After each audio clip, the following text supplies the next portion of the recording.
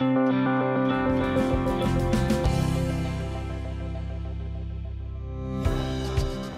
sweet life of small, family-owned businesses. That's our topic today. There's nothing quite as sweet as an Arkansas strawberry in peak season. I'm Lauren McCullough. In this next episode of Good Roots, we travel to Lonoke County and pick berries with an Arkansas farming legend, Mr. Bob Barnhill. The customer with us is always right. We'll discuss family, community, and what keeps him so motivated. Then the sweetness continues as we head to a honeybee farm where a couple has made it their mission to educate the public about bees. Let's go see if I can find Mr. Barnhill. How are y'all? I'm good. What can I get y'all today? I am Tori Barnhill and I'm at the corner market today selling some strawberries. Would y'all like this in the back or up here with you? Here at Barnhill Orchards, we are family owned and operated. My dad, Rex, he is the farmer here at Barnhill Orchards, and my Aunt Echo, she is in charge of all the communications and sales. My grandfather, people ask about him all the time. He sets up the table, he sells to customers, and everyone just looks for the old man with the blue hat. $16. Well, back in February, Dad turned 90. And he's still got the desire and the want to. I can't keep him out of town. He just loves to go to town, but he's still a boss. This all started back in 1980. He retired out of the Air Force, and we've been farming ever since. The popularity of the strawberry here in Arkansas has risen quite a bit. And to me, it's the quality of the berry that we're producing in this area. It's much better than something you're going to buy in a grocery store. It's dead ripe, ready to eat, best you ever put in your mouth. Plus, the local communities support us. They're realizing the value of it. And of course, I'm here to support them. All right, Mr. Barnhill, is that about right? Yes, it looks good. A little you more? want to be sure to heap them up because the customers like to have a real full basket. So what makes the perfect strawberry? Perfect strawberry wants to be picked when it's deep colored red. We pick the strawberries every other day. We pick half the field one day and the other half the next day. Now it has very little shelf life. You've got to pick it, sell it, they've got to take it home and eat it in a matter of 3 days. Why strawberries? Strawberries sell well. People like to have them, and they will come to the farm to get them. It really feels good to have a product that somebody wants. Do you want to know my favorite way to eat strawberries? With chocolate? No, I literally like to stand over the kitchen sink and just go like this. Oh, okay.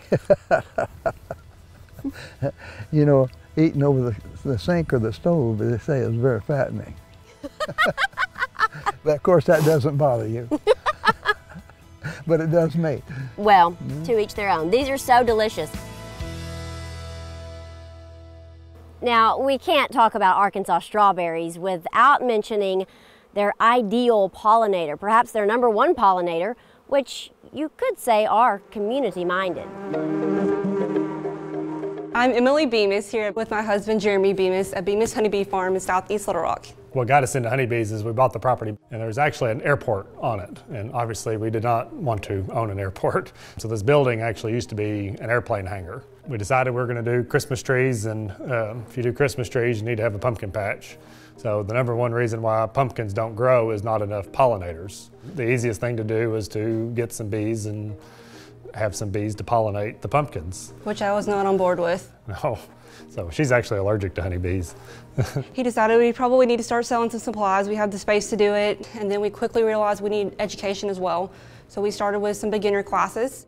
Education is the most important thing with bees. After you get your bees and you start learning and reading some more, you realize how little you really know.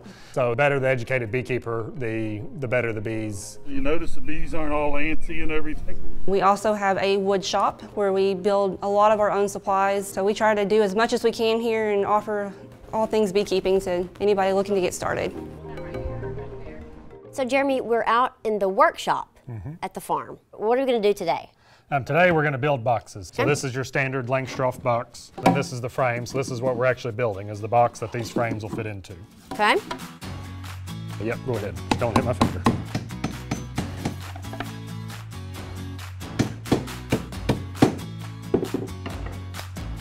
What good are bees doing for nature. They're responsible for pollinating a large percentage of our food source. Fruits and a lot of vegetables, things like that, are pollinated by bees. So if we don't have them, then we're really not going to have all that. The honeybee is not native to the U.S., so the native bees actually do a much better job of pollinating our crops than the honeybee does. What has happened is, with our crop structure that we have miles and miles of different crops, soybeans, cotton, whatever it may be. The honeybee is the only insect that will travel as far as it will to pollinate those crops. So a native bee, if it goes 100 yards away from the nest, that's a long ways away. Whereas a honeybee could go up to 3 miles away from its hive. So when you get a crop that needs to be pollinated, you can put a bunch of honeybees in there and they'll just keep going and going and going. And we get food from them. So the honeybee is the only insect that we get food from. And it needs a frame, right? Well, it'll take 10 of these. So this actually holds 10 frames. So this is it. As long as that fits in there, then you've done it right. And the next time you pull this out, it's full of beautiful golden honey and honeycomb, right? Yes.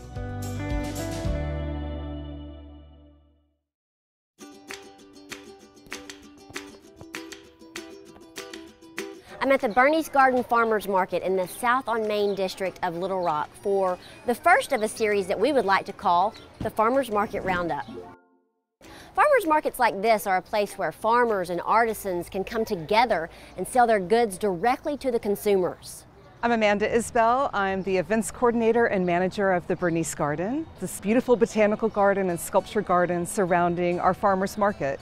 You can find local produce, handcrafted goods, you can find body products, all from local artisans, local vendors, local growers and producers. It's important to the farmers to have their community support. And we also feel like it's great for the community to have the farmer support. Connecting people, connecting local produce, the freshest products, and the best experience. 15 varieties of heirloom tomatoes. Yes, ma'am. How long have you been coming here? This is actually my first year, but it's been like a small family, and I really appreciate them here. I love the farmers markets. Being that I work for myself and I only have one employee, I don't get to interact, especially during, the pandemic. I like getting out and socializing a little bit. I'm also really proud of what I'm doing, and it feels really good when people come and tell me what they've made and they really enjoy them. I've been coming here for a couple years now. We have a really vibrant farmers market scene this year. I mean, we've got a lot of produce, we have a lot of producers. Farmers markets facilitate a personal bond and connection between the farmers, the shoppers, and the community. The atmosphere at Bernice Garden just makes it that much more special. Until next time, I'm Lauren McCullough, and this is Good Roots.